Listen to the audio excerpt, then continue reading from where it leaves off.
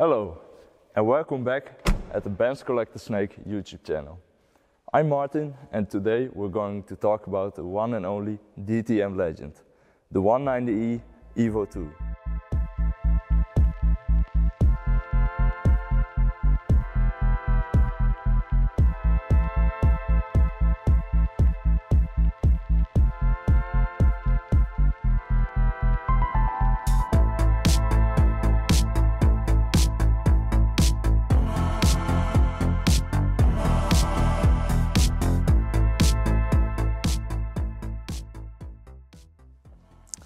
Introduced in May 1990 at the Geneva Motor Show, the EVO 2 was a creation what derived from the Deutsche Tourenwagenmeisterschaft, or DTM for short. Making its debut at the Nordschleife track, it was an instant success. To use this track weapon in the races, however, Mercedes was ordered to fulfill the demand of producing 500 homologation specials. This would mean that the standard version would also have the same body kit and suspension setup as the ones used in the races. A big difference, however, was in the power output, with the consumer version having 232 horsepower and the race versions starting from 330 going all the way up to 380 horsepower at 9,500 RPMs. That much power, however, came with a cost, because the engine would have to be rebuilt every 600 kilometers. And one of the most successful years for Mercedes in the DTM was in '92, with Klaus Ludwig being the winner of the season. Of course, with a very limited production run of only 502 specials, you had to have some serious money to buy one of these. This one being finished in Blau-Schwarz metallic with a leather interior, as all EVO 2s were, for the exception of only two pieces which were finished in silver. Now, there's no way around it, so let's start to talk about the ridiculous body kit that this thing came with. As ridiculous as it may look, it completely follows the philosophy of function over form, being developed in wind tunnels to keep the best possible grip on the track. Starting at the front, we have the front splitter and the air duct for the oil cooler. Of course, the typical 17-inch EVO 2 wheels with the widened wheel arches in front, the lower sill covers side skirts, the widened back arches, the rear window cover, which was presumably added to pass regulations, otherwise the giant rear spoiler would disrupt the view of your rear view mirror. Of course, the giant rear spoiler in the back.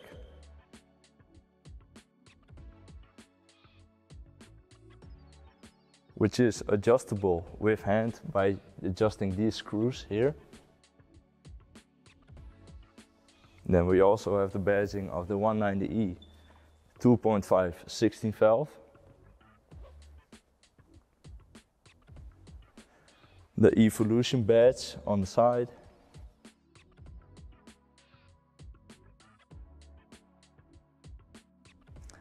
And a small detail, a rubber plug on the front to cover the hole for the towing hook.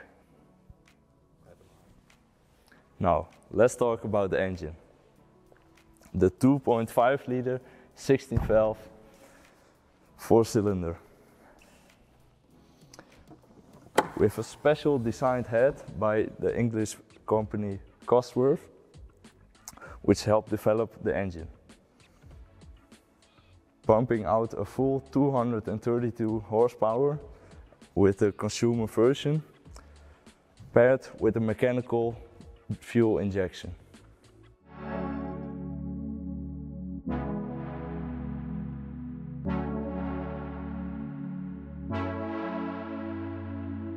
And now for the interior.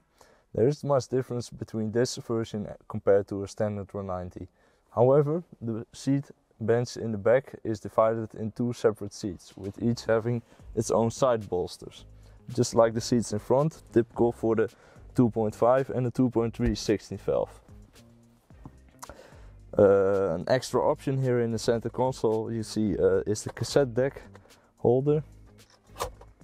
And what also came standard on the 2.3 and the 2.5 versions are the 3 extra instruments in the center console. The first one giving the reading of the oil temperature, the second one is your timer to set the lap times, and the third one is the battery voltage. So this one also came with a sunroof. It is equipped as standard with the dog-leg gearbox. That means if you want to go into first gear, you have to go left and down instead of up. And to get to second gear, you have to go in the middle and up. And the third gear is right down. Also, this car came equipped with air conditioning. It has got power windows all around, and the front 2 seats are heated. And right here, next to the light switch, we have the special button to raise or lower the suspension on the car.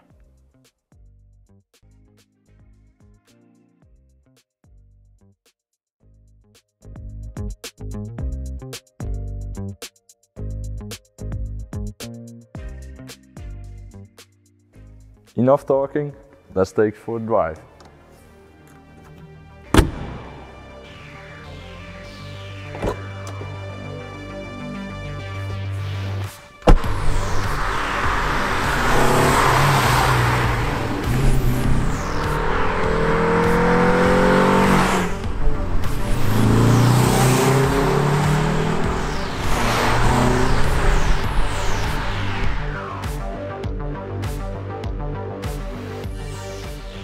Now for the driving test. We first gotta warm it up, so we'll do a couple of laps. The neat thing on this is that we have the oil temperature gauge. That way we can see not only when the coolant is on temperature, but also the whole engine because of the oil. We're now driving on the highway. I can kind of feel that the car isn't highway oriented. You want to drive it on a bit smaller roads with more bends on it.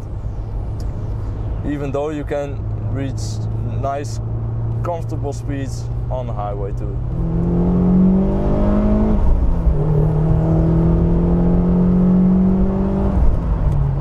Right now on some smaller roads you can really feel it's more corner oriented. Not so much for maximum speed, but for track use the car really comes to life, to be honest. Of course we can't push the car too hard here because we're still on an open public road, so we won't do that, but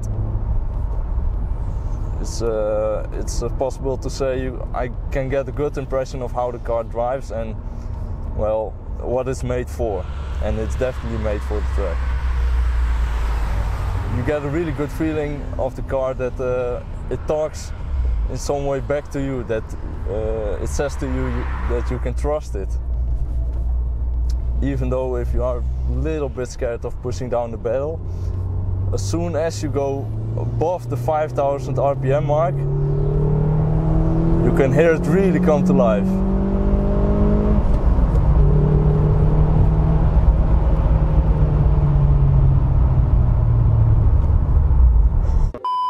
Now, I will keep spending some more time driving in this car because I simply can't get enough of it.